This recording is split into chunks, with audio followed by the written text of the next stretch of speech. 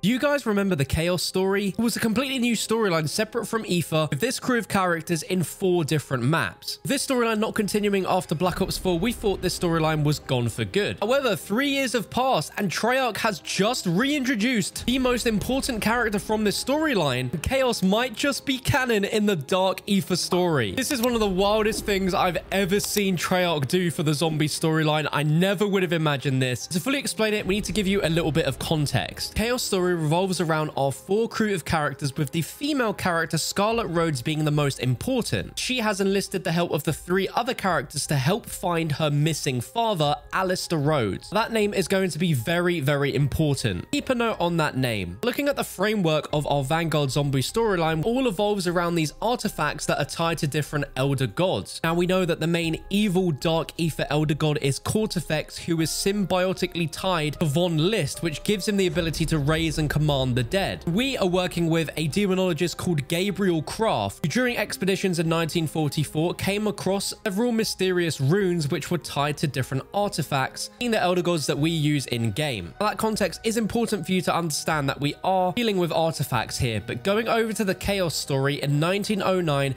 hundreds of dissident members of the Rosicrucian Order created a new cult under the leadership of the High Priest of Chaos. The goal to force mankind to evolve by acquiring the Sentinel artifacts and accessing the knowledge of the Nine. Now, Alistair Rhodes learned about this new order and started a journey to access the knowledge of the Nine and empower humanity with it. Later on in one of the maps, Alistair Rhodes gets kidnapped by the Nine. It's up to the 4 characters, including Scarlett Rhodes, who is Alistair Rhodes' daughter, collect and complete each Sentinel artifact, which is based on a specific god of mythology. Already, there is quite a few similarities there. Here's where the Chaos story 100% connects to Dark Aether with this new radio from Kraft where he speaks about how he knows Alistair Rhodes.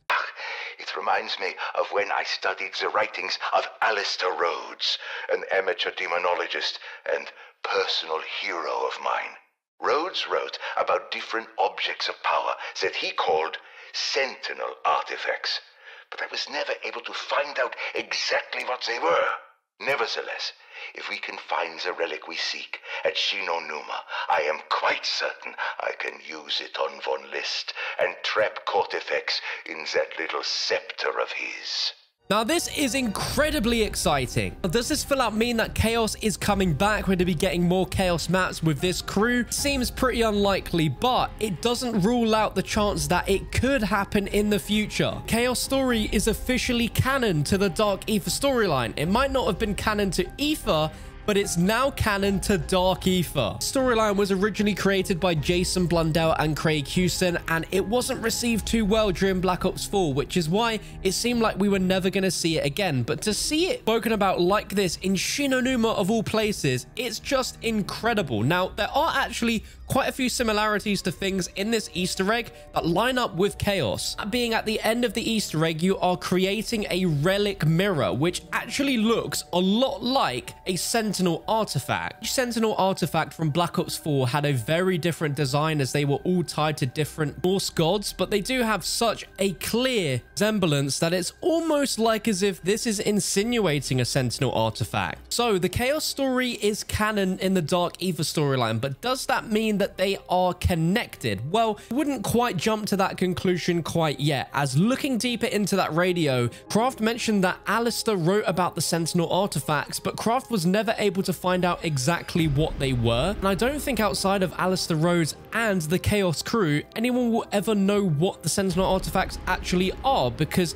in Chaos, when a Sentinel artifact is activated, a trial begins, and during the trial being activated and it being complete, time stands completely still for the surrounding world outside of the trial, so no one will ever know what happens during those trials and during those events. Without those trials taking place and those Sentinel artifacts, the Chaos story does not happen, and it throws in a bunch of questions if the Chaos story even happened within the same timeline as the Dark Aether. Most of the events in the Chaos story happened during the 1910s, and we are 30 plus years ahead from that, and crafters mention that he studied him, which is obviously past tense, so we don't know how long ago he studied him. We don't know if those events happened at the same time in this universe or not. And one of the biggest plot holes, if this is true, is that Aleister Rhodes in the Chaos story is no longer alive. In the end of Ancient Evil, we see he got turned to stone by Medusa. Like, her daughter and the rest of the characters went out of their way, completed these Sentinel artifact trials to get to him for being betrayed by Medusa and him being turned to stone. Like, that's a pretty big F. There is so much that happens at the end of the Chaos story in Black Ops 4 with Ancient Evil. Like, Medusa kisses Scarlett and learns the entirety of human history through her mind, and is going to use that knowledge to try and open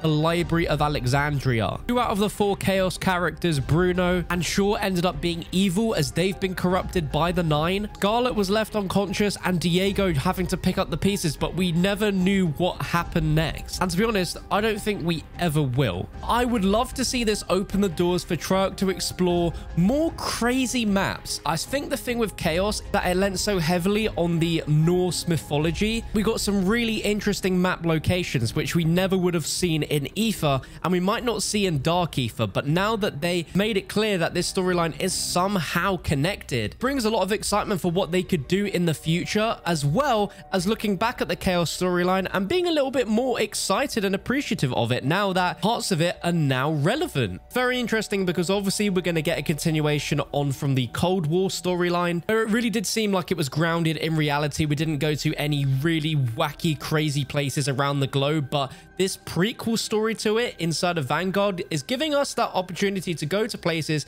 we wouldn't necessarily go to with Cold War. Know that there is still one more map coming to Vanguard, which is going to be set in Egypt. It's going to be the finale. I'm really interested to see where Treyarch take it, especially with what else we can see from the Chaos storyline in the Dark Aether story. Let me know your thoughts on this down below. Like this video if you're excited that the Chaos storyline is somehow returning in the Dark Aether storyline. And if you want an Easter egg guide for Shinonuma, it's on your screen right now. Click it. I'll be with you in just a few moments.